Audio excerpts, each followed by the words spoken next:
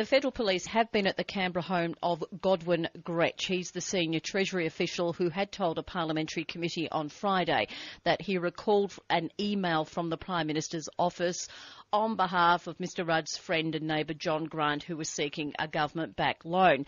The AFP has located this email at Mr Gretsch's house, but they have also concluded that the document is a forgery.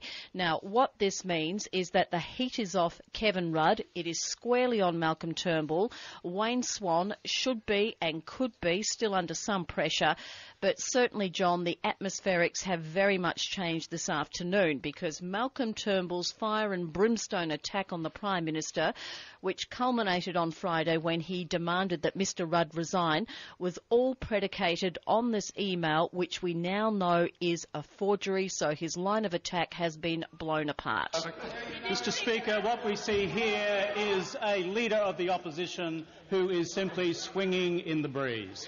A leader of the opposition who came into this place and has said publicly that I should resign and the Treasurer should resign, and he based this entire attack on the existence of an email which is a fake and a forgery. Mr Speaker, can I say to the Leader of the Opposition, there is only one honourable course of action for him today. It is to stand up and to tender his resignation as the Leader of the Opposition.